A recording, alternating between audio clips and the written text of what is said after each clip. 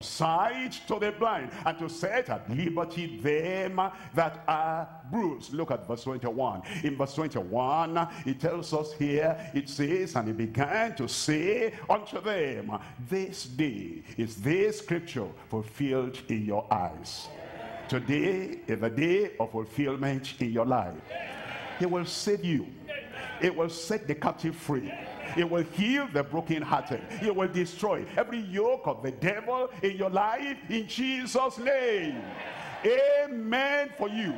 We're coming to number 3 now. Number 3 is consecration and confidence in the everlasting covenant. Consecration, that we commit ourselves completely, totally, unreservedly unto the Lord now, henceforth, and until we see him face to face. Consecration and confidence in the everlasting covenant. We're looking at Isaiah chapter 42, and I'm reading here from verse 8. Isaiah chapter 42, we're looking at verse 8. It says, I am the Lord, that is my name, and my glory will I not give to another, neither my praise to graven images. And then in verse 9, it says, behold, the former things are come to pass. The former things are come to pass. What does God mean by that? What God meant is this: he sent Moses to the land of Egypt, and he said, let my son go. Pharaoh said, I don't know that kind of God. For him, there's no God. For him, there's no God that will demand that my slaves will be released and they will go. He said, Moses, get out of my sight. Aaron, get out of there. There is no power that can deliver these people. But God had already said, these people will go, and you will go out of captivity. And God said, the former things already come to pass. They are done. And now those people, you know the story, when I see the blood, I will pass over you. They came out, and as they were coming out, there was the Red Sea before them. And Pharaoh said, I would track them, and I'm going to take them back into slavery. And the children of Israel looked back, and they saw all the army of the Egyptians, and they saw mountains on this side, on that side, and they cried, what shall we do? We should have died in Egypt. No, you will not die in Egypt. And so Moses began to pray, and God said, Moses, the solution is in your hand, and you are telling me to bring a new solution. Stretch that rod. The solution is in your hand. You've heard of Christ. You've heard of his promise, and you know that this God cannot fail. And then Moses stretched out the rod, and the sea parted, and they went over, like you are going over. My life this year is a life of going over.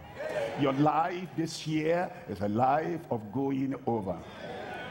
Pharaoh thought, the army thought, they trap you, they pin you down, you'll die here. Either you rush into the sea, or you rush into the arms of the soldiers. One way or the other, they say you are gone. And heaven says all your enemies are liars. And so Moses stretched the rod, and the sea parted, and the children of Israel, millions of them, they went over the Red Sea. Oh, and Pharaoh said, I won't give up on them. I must get them back. When you hear that, your enemy saying, I won't give up on him, I'll trail him, I'll track him, and I will get him back. Then you're afraid. What are you afraid of? The water, the river that made a way for you and let you go. That same water, that same river will close up on them and not let them go. And so the children of Israel passed over, and they were singing on the other side. And then Pharaoh said, you know, when somebody is stubborn against God, he is stubborn against his own destiny. He's going to die right there in the watery grave. They will not even give him state burial. He's going to die right there. And they plunged into the sea, and they were swallowed up. Gone. Gone. They didn't go to God because he said, I don't know that God. He was fighting God. He went to the other side. That's what God was saying. He said the former things, what he had said before, they are all come to pass. Jericho wall is come down already, and Goliath is destroyed already, and Sennacherib and his enemy, they were destroyed already. God says, everything I said in the past is come to pass. And now he says the next part of verse 9. It says, new things do I declare. Before they spring forth, I tell you of them. I tell you of them. Where are you? I tell you of them. I say, where are you? I tell you of them. New blessings are coming your way today. New deliverance coming to your life today. A new experience of salvation, restoration, and total deliverance coming upon your life today in Jesus' name. Isaiah chapter 43. In Isaiah chapter 43, I'm reading from verse 19. It says, behold, I do a new thing. Behold, I do a new thing. And you know the things of the past, the old things, the Lord has effected them, and they are done. And it says, now I do a new thing. Now it shall spring forth. Shall ye not know it? That's a question for you. Shall ye not know it? I will even make a way in the wilderness and rivers in the desert. The Lord is bringing new things upon your life. Isaiah chapter 62, and I'm reading from verse 2. Isaiah chapter 62, and we're looking at verse 2. In verse 2 it says, and the Gentiles shall see thy righteousness, and all kings thy glory, and thou shalt be called by a new name. By a new name. You are no more sickler. That's no more your name. You are now, brother, sister, healthy. Through and through, healthy. You are no more Mr. Sinner of the flesh, but now, brother, sage. Sister, sage. A new thing that God does in the heart, in the mind, in the soul. A new thing that God does in your family. You are no more barren. You are now a mother.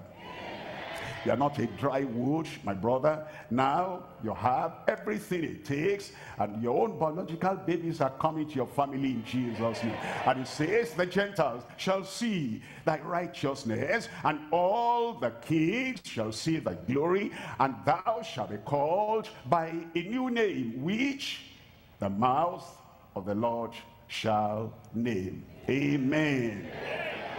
Isaiah chapter 66, we're reading from verse 22. Isaiah chapter 66, verse 22. For as the new heavens and the new earth, which I will make, new heavens, new earth, which I will make, shall remain before me, says the Lord, so shall your seed and your name remain. New heavens, new earth. Look at verse 23. In verse 23, and it shall come to pass that from one new moon to another, and from one Sabbath to the other, it says, shall all flesh come to worship before me, says the Lord. And what the Lord has said, you're already a fulfillment of that, and other people will still come and they'll worship before the Lord. You know, he spoke about new heavens and the new earth. Now come to the New Testament in 2 Peter chapter 3. I'm reading there from verse 9. 2 Peter chapter 3 verse 9. The Lord is not slack concerning his promise, as some men count slackness, but is long suffering towards word, not willing that any should perish, but that all should come to repentance. Look at verse 10. In verse 10 it says, in the day of the Lord, it says, but the day of the Lord will come as a thief in the night. It says, in the which the heavens, that the sky, shall pass away with a great noise, and the elements shall melt with fervent heat, and the earth also, and the works that are therein shall be burnt up. Then in verse 11, it says in verse 11, seeing then that all these things shall be dissolved, all the things people are running after, amassing, gathering up, building up, all these things shall be dissolved, what manner of persons ought ye to be in all holy conversation and godliness? Then in verse 12, it says in verse 12, looking for and hastening unto the coming of the day of God. It says, wherein the heavens being on fire shall be dissolved, and the elements shall melt with fervent heat. Verse 13, in verse 13, nevertheless we, according to his promise, look for new heavens and a new earth. That's what we read in Isaiah. It says, behold, I make new heavens and the new earth. And now Peter is telling us, the apostle Peter telling us, that this is about to be fulfilled. It says, because now nevertheless we, according to his promise, look for a new heavens and a new earth, wherein dwelleth righteousness. And then in verse 14 it says, therefore, beloved, seeing that ye look for such things, be diligent, that ye may be found of him in peace, without spot and blameless. That day is about coming. Christ is about to come. He wants us to be ready. And remember, he's the one that makes us ready by salvation. He's the one that makes us ready by steadfastness. He's the one that gets us ready by sanctification. He's the one that gets us ready by spirit baptism. He's the one that gets us ready by the sufficiency that he provided on the cross of Calvary. And now he says it's about to happen. New heavens and a new earth. And everything that needs to be renewed in our lives, it says they're now available. Why don't you then say, oh Lord, help me that my salvation will be firm and complete, that my sanctification will be real and evident, that the power of the Holy Ghost that will see me through, it will be real in my life, that you are not here to play the game of religion and to shake and to raise the hand and all that. And while at this time, we don't know when the rapture will take place, we don't know when that new heavens and new earth will be a reality. What if it comes today and you're still playing religious game? What if it comes today and you're playing all your usual habitual game in religion? Why don't you say, Lord, everything I need is provided. Salvation provided, healing provided, and deliverance provided, holiness provided, and good health, perfect health provided, sanctification provided, and the strength of the Lord, the power of the Lord to live a righteous life without interruption. All that is provided. And then readiness for heaven, readiness for the new earth and the new heavens. Everything you need to get ready is provided. Why won't you say, oh Lord, I come before you and I open my heart before you. Anything that will hinder me, anything that will draw me back, when Christ will come, I throw them away. Lord, give me all that I need, the sufficiency of your grace, so that I'll be ready on that day. You'll be ready. My brother there, you'll be ready. My sister there, you'll be ready. Son, daughter there, you'll be ready in Jesus' name. We're going to pray now. We're not demonstrating, we're not dramatizing, we're not, shadow boxing before the Lord. We came for something serious, and we came that we know a God is in heaven, and that God in heaven is looking at us. He wants to know whether we're really going to have what he has provided to make us ready for heaven. Let's rise up now and pray and talk to the Lord seriously, with an open mind, with a repentant mind, and with a persistent faith that will say, Lord, here am I, do it for me. He will do it for you in Jesus' name. Open your mouth and talk to the Lord in prayer, and tell the Lord, you know that Christ is the cornerstone. Christ is the sure foundation, and you want that cornerstone to avail for you, for your salvation. There is no other name given among men whereby we must be saved. It's only the name of Jesus. If you go out here, you don't have an encounter with Jesus, how will you be born again? How will you be saved? Tell the Lord and say, Lord, here I am, I call upon you. I drop all my sins, I drop all my iniquity, I drop all my transgression, and everything that will pull me away from the kingdom, I drop them. You know what they are, private or public, common or uncommon, habitual or occasional, whatever it is, drop them here and say, Lord, I turn. Lord, I repent. Lord, I'm seeking your face. I don't want this sin to ruin me. I don't want the flesh to ruin me. I don't want all the works of the devil and militating against my life to ruin me. Lord, I open my heart to you. I open my mind to you. I open every recess of my life unto you. Forgive me and save me, and let me have the assurance of that salvation. Open your mouth and talk to the Lord. Salvation is available. Christ has made it available. He'll give it to you right there as you sincerely, wholeheartedly call upon the name of the Lord, and the Lord will do it.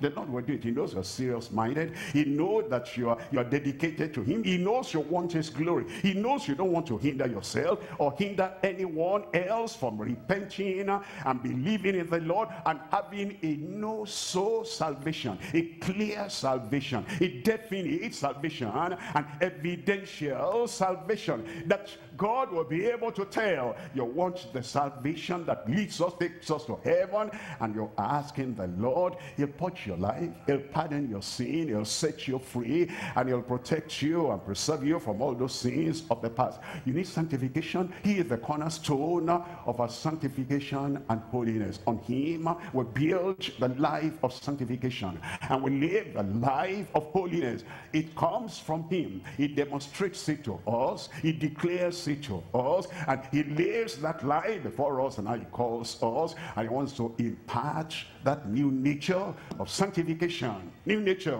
of holiness into every heart. He knows, blessed are the pure in heart, because only the pure in heart shall see the Lord. And if we come here, we didn't get purity of heart. If we come here, we didn't get holiness of heart. We'll be of all men, of all women, the most miserable. But we're saying, oh Lord, give me that experience of sanctification that will lead me to heaven. Give me that experience of holiness, without which no man shall see the Lord. And then you have the power of the Holy Ghost. It says, I truly baptize you with water unto repentance, but there is one here greater, higher, mightier than I am. He will baptize you with the Holy Ghost and with fire. He says, tarry. He says, wait until the Spirit of God in the baptismal measure will come upon you, for you shall receive power. After that, the Holy Ghost has come upon you, and ye shall be witnesses unto me, both in Jerusalem, in all Judea, in Samaria, unto the uttermost part of the earth. Are you just looking at me? We don't get it by just looking.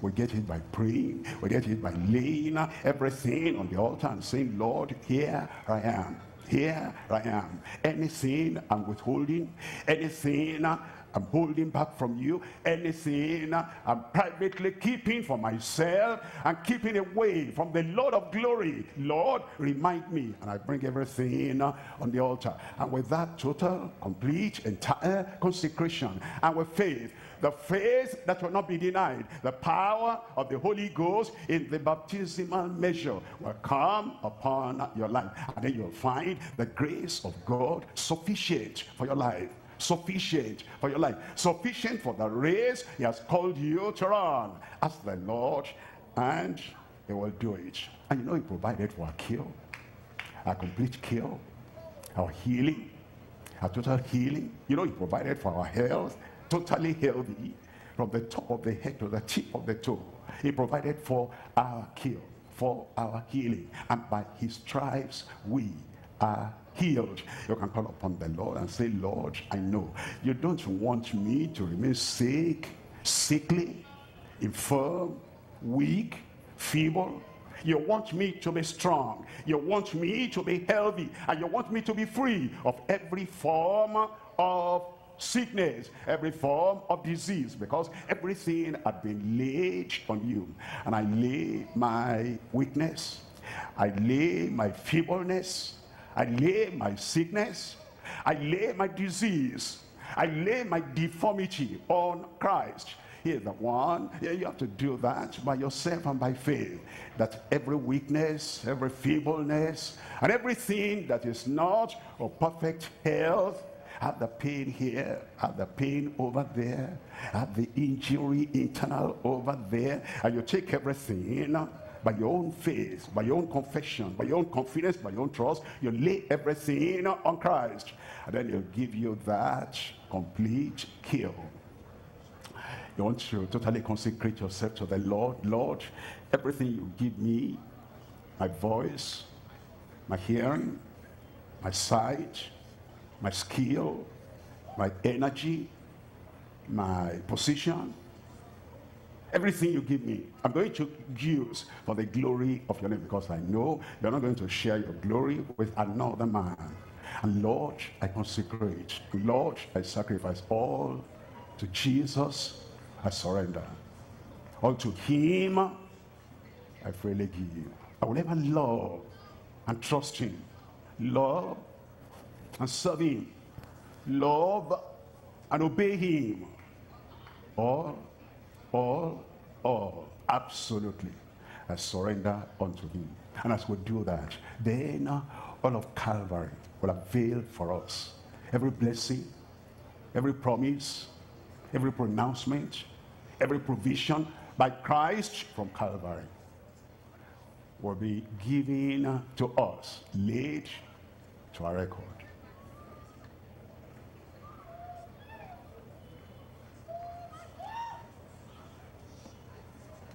Don't dramatize before the Almighty God.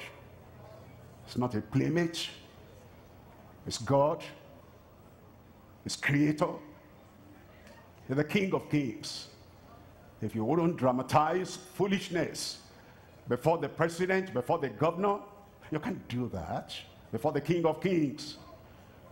That solemnly you lay everything at the altar of sacrifice for God's glory. If you happen to call yourself a minister, a pastor, a preacher, a bishop, and you play games and you are gambling before God, you don't belong to him, whatever your position. You call yourself a worker in the church, and you come to gamble with your soul before the Lord at the time of prayer, you don't belong to God. You are not ready for the coming of the Lord. You want to lay everything within, everything without, everything around. You want to lay everything in your possession at the altar of consecration before the Lord, and you're saying, Lord, here am I, have me, and everything I am, everything I have, I dedicate everything unto you. That is the attitude of somebody who is seeking after the Lord.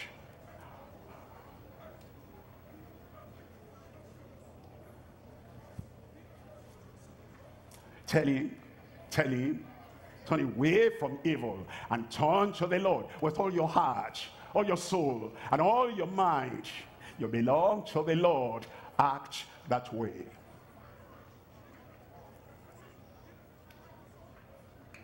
In Jesus' name we pray. And the sincere, consecrated, submissive children of God said, amen. Let's pray together. Raise up your hand there. If you're sick, you can place your hand where you have that sickness, because today the Lord had said, I will do a new thing. I will do a new thing. Shall ye not know it? Shall ye not experience it? Shall ye not have it? Shall ye not obtain it? Yes, you will. That's why we're praying now to a God in heaven who answers prayer. And he will answer your prayer as you pray, as you trust him, as you believe in him, as you consecrate and you manifest confidence in him.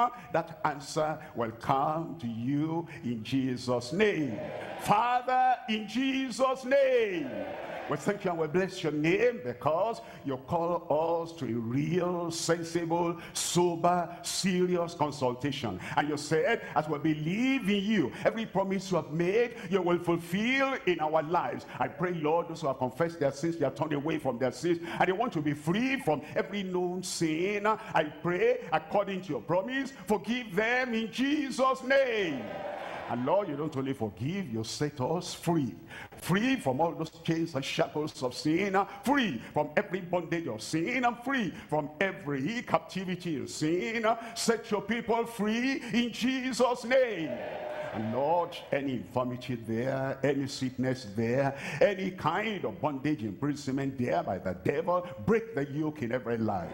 Destroy the works of the devil in every life. And Lord, I pray that whatever the name of the sickness and whatever the name of that disease, whether it's internal or it's external, or they call it incurable, or it says a long-standing sickness, oh Lord, by your mighty power, touch them now, heal them now, take it away in Jesus' name.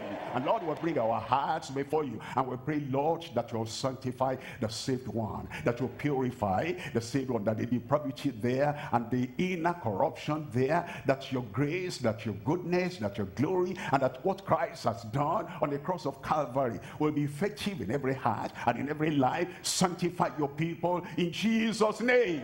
And that holiness without which no man shall save the Lord, so that we'll not just be religious people, church-going people, denominational people, traditional people, or we're just theological people. Lord, we pray that that real sanctification that purifies the heart, that purges the heart, and makes us ready to see the Lord, the holy God, the pure God, the perfect God on that final day. Give that experience of sanctification to everyone in Jesus' name. I pray the power of the Holy Ghost that will make us go out and have revival anywhere and everywhere, restoration of everything that people have lost everywhere and anywhere, and that will make us have everything that Calvary has provided, and then share that and give that to other people. That power, Holy Ghost power, that power, supernatural power, that power, irresistible power, that power, wonder-working power, that power, mountain-moving power, give to us in Jesus' name. And Lord, I pray with all that we have received of the goodness of God, of the grace of God, of the power of God, I pray you'll preserve us in your blessing until the final day. Because the word of God says there will be the most miserable of men if only in this life we have the benefits from Christ, as healing, as deliverance, as prosperity, as success, as triumph. If only in this life we have that, and then we are not with Christ in glory in heaven, will be of all men the most miserable. Therefore, Lord, we're praying you'll prepare us for the day of rapture in Jesus' name. Prepare us for going to heaven in Jesus' name. And all the carelessness of our lives, all the superficiality of our lives, all the frivolity of our lives, all the carelessness in our lives, we pray you brush everything away, cleanse everything away, and make us sober-minded followers of Christ that will see him on that final day. Thank you, Lord, because we know you have answered. In Jesus' name we pray. And the people of God said, thank you, and God bless you.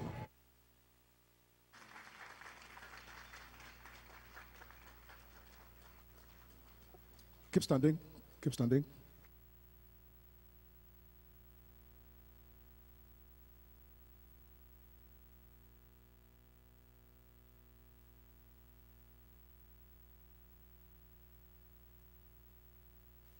The blessing will be permanent in Jesus' name. This year the Lord has opened the door, and no man will shut it for each one of us in Jesus' name. The door of holiness, the door of righteousness, the door of blessing, breakthrough, all that we need is wide open for us in Jesus' name. Okay, as we conclude, I just want to confirm if there are people who maybe you were calculating last week. You're aware we have got some teams, like our pastor mentioned, about evangelism outreach during the week. So far there is Tuesday, there's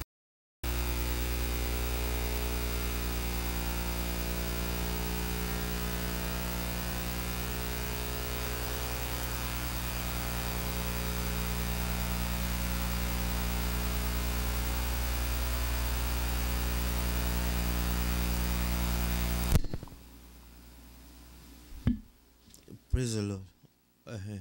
For the evangelism, we have been so busy in our church. Monday, Bible study. Then we collect food from the Starbucks. We distribute it. Tuesday, I think we are less busy, but I work in the night. And then we monitor the Tuesday leaders meeting because of our YouTube program, which is most our asset in evangelism. Wednesday we collect food from Starbucks, which we distribute, and then because I work in the night too, Thursday revival hour, we monitor the revival hour from Lagos, and then we have the prayer meeting in Charlottesville. Pray. Friday we are so busy, we collect food from Starbucks, and then we collect from Kroger. Friday we collect food from Wawa, then we collect from Kroger, then we distribute them. Okay, thank God. So the most challenge we have is not going out, but for these people to be coming to the church. That's the challenge we have. Because at least in a week, we are reaching more than 20 people in a week. The most challenge we have is to be coming to the church, and then not coming to the church to give their life to Christ, and to be disciplined in the church. We have one unique thing in Deeper Life Bible Church of Charlottesville. Almost all the member, 100% of the member, except my family, we are North Africa. And then the challenge is there, which everyone of us know. And then when they come, it's very difficult to maintain the standard word of the Lord. So, but if anybody have any suggestion on what we can do on the evangelism field, so that we will not be left out. But Pastor Dada, once he commented about our church, he commented about me, especially that, not that he's not doing his best, grammar is his problem. That is me personally, which I think many people always say, but my leader knows best. I think that's one. And then this, apart from that, you will see that he always appreciates us.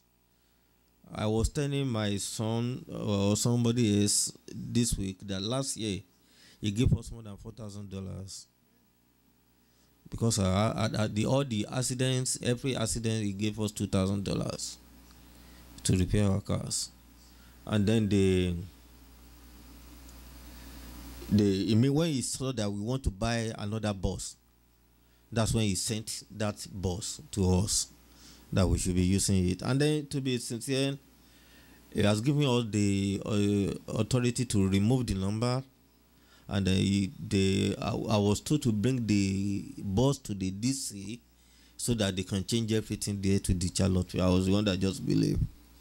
It's not a big deal to me. So, what am I saying? They appreciate all our efforts in Charlottesville, and they know. Sister Meredith, I've not known the reason why I've not been seeing her. Yes, I know it has been a challenge because immediately we finish the church, the service, either we finish or we don't finish, by 12:30 he has a lecture. So I think that I've been giving her a little challenge to come on Sunday. And so apart from that, I don't think I don't want to say we are not doing bad, but to me, we are putting our all efforts as a member concern in Charlottesville. And then I believe for the whatever be the hindrances, God is going to remove in Jesus' name. God will bring God to us people who can endure, who can know that this is a task and I must do it. And then in deeper life way, in the way our Father and the Lord has laid the foundation. And God is going to help us in Jesus' name. Tomorrow, there's a probability, if things are not changed, if things does not change, I will come earlier than 6 o'clock to come and pick people, in the sense that there's a possibility that our church is leading the national retreat tomorrow. So if our church is leading the national retreat tomorrow, that's why we come earlier to pick every one of us, so that we can be here by 7, that the program will start. And then God is going to yeah, thank you, God bless you, thank you. So maybe by 5 I need to be there. So Akanmu, whatever you can do to help me, you need to do it, so that by 5, by 4:07 we will be here. Let us continue to call Sabi and all others, so that and let them know that we are being disciplined in the church, so that we can have a standard church before Almighty God. And by the power and the blood of Jesus Christ, God will make us standard in the name of Jesus Christ. There another thing we need to do. They have bought cloth for us to cover our chair, the red one. That's why I don't even know what we are going to do about it. So we need to go and collect it. I think it's a link thing. So I will discuss with James. Any day we will go there to go and collect with probability next week on Tuesday, if it's going to be available, so that we can go. So, but even if we collect the cloth now, I don't know where we are going to put all the chairs. But we will still continue to keep them and continue to praise God. That the way He's surprising us to provide all those things, He will continue to surprise us in Jesus' name. And the members, God Almighty God, we are doing very fine on YouTube. Very, very fine on YouTube. I think we are 18,200 now. So, which I see the highest in United States. So if there's any other thing, will let us know. Once again, I want to appreciate everyone of us for your support, for the work of the Lord, and I pray that the re-sanctification we need, God is going to do in our life in the name of Jesus Christ. Holy Ghost baptism, then going into the world to go and evangelize. God is going to visit every one of us in Jesus' name. Once again, thank you. God bless you. The service is over. Thank you.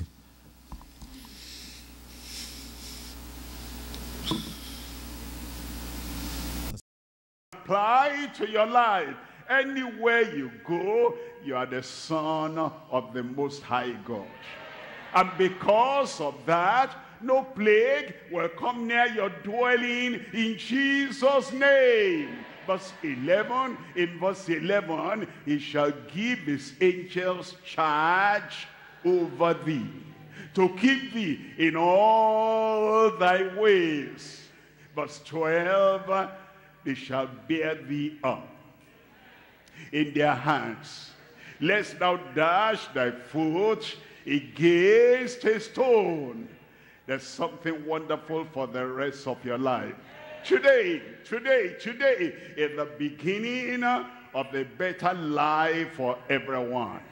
As you believe on the Lord Jesus Christ and you say, yes, it's mine, I believe Christ is my Passover. I embrace that. I believe that. I accept that. From today, this is the beginning of a new life, of a better life, of a higher life, of a happier life, of a protected life in your life in Jesus' name. Now, that is the promise. Let me go to point number 2 now. Point number 2, the provision for the commonwealth of the Passover. When we say commonwealth, all the people in the world, commonwealth, that believe in the Passover. Here is what is going to happen. Let me read to you here from Galatians chapter 6, verse 16. Galatians 6, verse 16.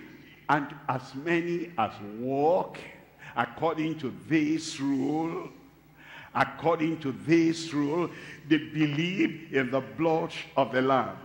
They take the leaven away from their houses. They take sin away from their life. They repent. And then they believe in what Christ had done and promised for them. And they walk like that with the consciousness, Christ is mine. I belong to Christ. His blood has forgiven me. His blood has set me free. And they walk with that understanding. As many as walk according to this rule, peace be on them. Peace be on you. And mercy and upon the Israel of God. We are now the Israel of God, the commonwealth. What happens then? 3 things. Number 1, manna for strength from the perfect Lamb. Number 2, message for sustenance in the pleasant land. Number 3, marvels of salvation from the powerful Lord. A lot is waiting for you. Look at number 1, manna for strength from the perfect land. After the Lord passed over them and they were not destroyed, they came out of the land of bondage. You will come out tonight. Bondage will go tonight. Oppression will go tonight. And then he now fed them with manna. The Lord will fill you. He'll feed you spiritually. He'll feed you physically. And he will feed you in every way. You will not lack in your life anymore. Look at Exodus chapter 16. We're reading from verse 15. And when the children of Israel saw it, they said one to another, it is manna. For they wist not, they knew not what it was. And Moses said unto them, this is the bread which the Lord hath given you to eat. Manna. Everybody shout, manna. Now, look at verse 35. He gave them first day, all that week, all that month, all the months of the first year, second month, third month. Blessing is coming upon your life. Every day of your life, blessing. Every day of my life, blessing. Look at verse 35. And the children of Israel did eat manna 40 years. Think about that. Until they came to a land inhabited. And they did eat manna until they came to the borders of the land of Canaan. But if there was no Passover, the manna will not come. You couldn't jump out of Egypt without the Passover and then take manna. First of all, the Passover. And then after the Passover, the Lord does not leave you there. He now gives you manna. What's manna, by the way? Psalm 78, reading from verse 24. And had rained down manna upon them to eat, and had given them of the corn of heaven. That's it. Manna was the corn of heaven. Look at verse 25. In verse 25, man did eat angels' food. Man did eat angels' food. Why? Because the blood had been shed for them. They believed in the blood. And the Lord passed over them. And then after that time now, he said, I will give you a taste of heaven. I will give you a taste of heaven. Where is she? Where is he there? A taste of heaven. No sorrow in heaven. No cry in heaven. No sickness in heaven. And there is no disappointment in heaven. Your life is going to change tonight. He will give you a taste of, tell me. Man did eat angels' food. He sent them meat to the full. He will do it for you. Now, we need to understand how God has now done it for us. John chapter 6, I'm reading from verse 48. I am the bread of life. Christ that came, Christ, a Passover, is also the bread of life. Look at verse 49. It says in verse 49, your fathers did eat manna in the wilderness and are dead. In verse 50, it says, this is the bread which cometh down from heaven, that a man may eat thereof and not die. You will not die before your time. Believe on the Lord Jesus Christ. Life is available for you. Verse 58. In verse 58, this is that bread which came down from heaven, not as your fathers did eat manna and are dead. He that eateth of this bread shall live forever. Who is that? I said, who is going to live forever? You, as you believe on the Lord Jesus Christ. Verse 63, it says in verse 63, it is the spirit that quickeneth, the flesh profiteth nothing. The words that I speak unto you, their spirit and their life. When you believe and accept the words of Christ and you live by that word, you'll come to life. And that life will keep on increasing until life everlasting. Look at number 2 there. Number 2 there is the message for sustenance in the pleasant land. The message for the sustenance in the pleasant land. The pleasant land is the land the Lord is taking us to. Look at Psalm 106. I'm reading from verse 24. Psalm 106 verse 24. Yea, they despised the pleasant land. That's the land of promise. You will not despise the pleasant land. I can't hear your amen. You know what they did? They said, we're looking for the cucumbers of Egypt. We're looking for the onions of Egypt. They said, even this manna, they need to appreciate the provision of God. They said, we don't want to go anywhere. Take us back to Egypt. You will not go back to the world. The Lord is bringing you out of darkness, out of captivity, out of bondage, out of evil, out of corruption. You will not go back there in Jesus' name. The pleasant land is the land of joy, of provision, of goodness. The Lord is taking us over. They believed not his word. Verse 25, they murmured in their tents, they hearkened not unto the voice of the Lord. But now, the message that keeps us going on, and the message that sustains us. Matthew chapter 4, reading from verse 4. In Matthew chapter 4, verse 4, but he answered and said, it is written. That's the message that sustains us in the pleasant land. Whatever is written in God's book of life, whatever is written by those prophets and by those apostles that God had sent, it is written, man shall not live by bread alone, but by every word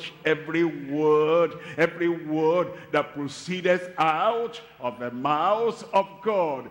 This message of God from his book will sustain your life.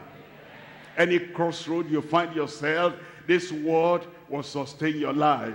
Any danger, any temptation, any trial, this word will sustain you to the end in Jesus' name. When you are tired, it will quicken your life. When you are sick, it will heal your body. When you are sorrowful, it will bring you joy. When it appears strength is gone, new life and strength will come for you in Jesus' name. Message for sustenance in the pleasant land. Number 3 here. Number 3, the marvels of salvation. Your life will become a marvel. People will look at you and they will say, marvelous. They look at the work of your hand, they'll say, marvelous. They look at your posture, at your joy, at your happiness, they'll say, marvelous. Brother, marvelous. Sister, marvelous. Amen. It is confirmed in Jesus' name. The marvels of salvation from the powerful Lord. Exodus chapter 15, I'm reading from verse 2. The Lord is my strength and song, and is become my salvation. He is my God, and I will prepare him an habitation. My father's God, I will exalt him. That's a marvelous life. It says, the Lord is now my salvation. Look at verse 6. It says in verse 6, thy right hand, O Lord, it become glorious in power. Thy right hand, O Lord, has dashed in pieces the enemy. And then in verse 11, it says, who is like unto thee, O Lord, among the gods? Who is like unto thee, glorious in holiness, fearful in praises, doing wonders. And I pray the wonders of the Lord that has already started in your life will never end. Look at Acts chapter 4, reading from verse 12. It says, neither is there salvation in any other, for there is none other name under heaven given among men whereby we must be saved. And remember, is Christ our Passover. And already is sacrificed for us. His blood is shed for us. And we believe that. And so we have the marvels of salvation. You have the marvels of salvation. There's joy in salvation. Joy will come to you. Peace is salvation. Peace will come to you. There is happiness in salvation. Happiness will come to your life. There's forgiveness in salvation. Forgiveness will come to you. There's freedom in salvation. And freedom has come to you already. And then there's assurance in salvation. You will walk with confidence in life. You will know Christ is mine. I belong to Christ. Therefore I have assurance. All his promises will be yes and amen in your life in Jesus' name. We come to point number 3 now. Point number 3, the proclamation of the covenant beyond the Passover. At the point of passing over, that is when the Lord said, when I see the blood, I will pass over you.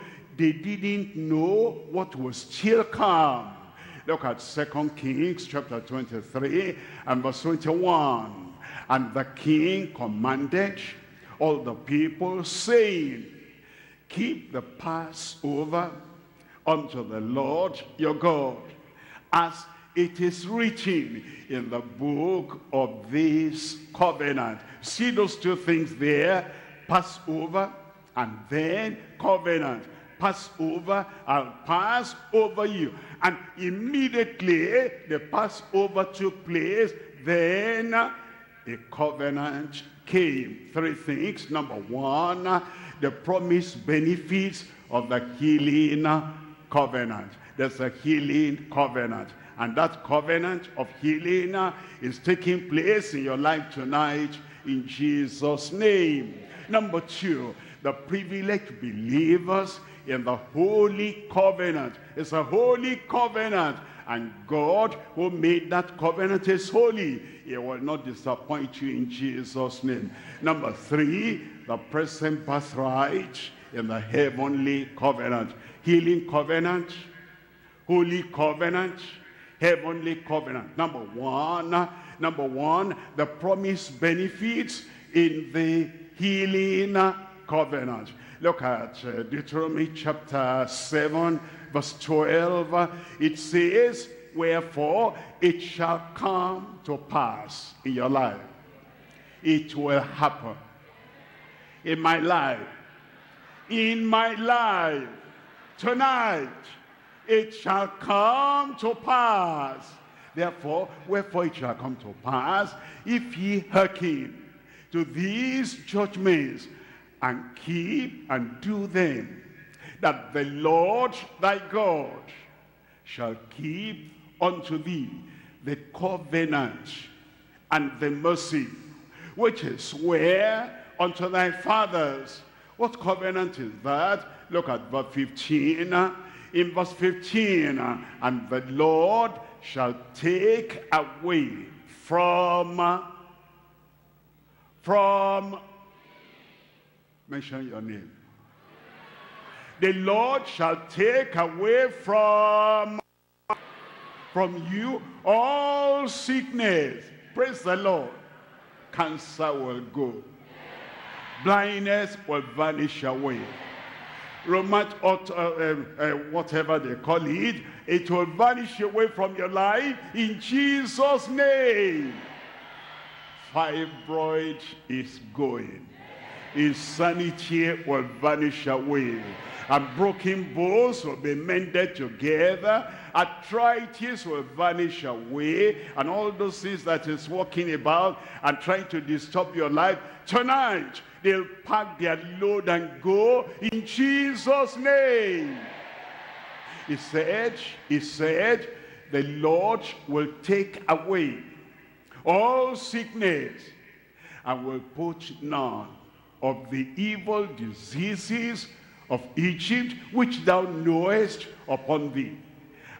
But he will lay them upon them that hate thee.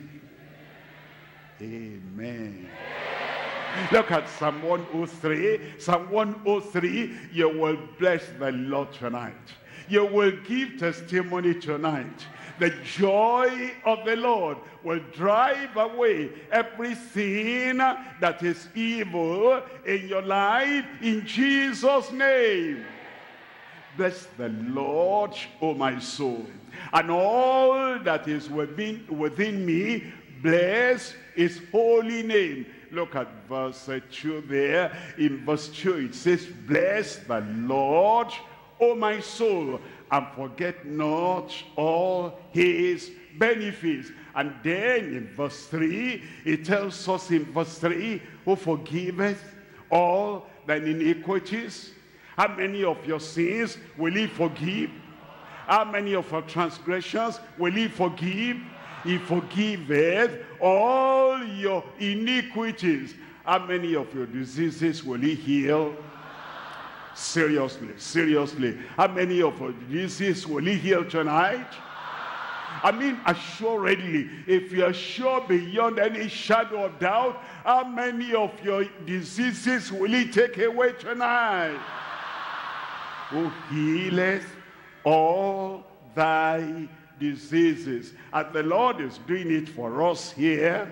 He's doing it for everyone connected with us now, all over, in every country in Africa. Give me a good amen. In all the countries beyond Africa, say amen. You know, we had a retreat some years ago, and in Canada, far away in Canada, there was this sister, white Caucasian sister, that had been married, but there was no child. But as we held the retreat, and she believed in the Lord, and she believed the prophet, the messenger of the Lord. After that retreat, she went back home, and then, lo and behold, it happened. She got pregnant, and now she delivered the child, the only child she got, miracle child. And now she's rejoicing and giving testimony and blessing the Lord with all her soul and with all her mind, that now she had a living, healthy son. As it happened to her, it will happen to you. Because he, the Lord, he will renew your strength. Look at verse 4 there. In verse 4 there, who redeemeth thy life from destruction. Praise the Lord. Praise the Lord. I wish I could come to you directly, personally there, and say, the Lord is talking about you.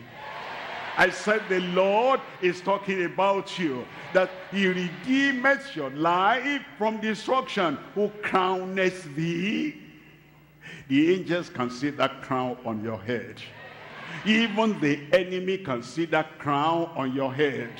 The Lord has lifted you up through that Passover. You'll never come down again. Who crowneth thee with loving kindness and tender mercies. Look at verse 5. Who satisfies thy mouth? Who satisfies thy mouth with good things, so that thy youth is renewed like the eagles. Amen. You know, when you think of what God is doing, just the other crusade we just had now, this last month by Elsa Stage, we, you know, were in the crusade, and there was this woman that brought a nephew or cousin, a boy. This boy had lost the father. The father was born deaf and dumb. Until the father died, the father remained deaf and dumb. But this child that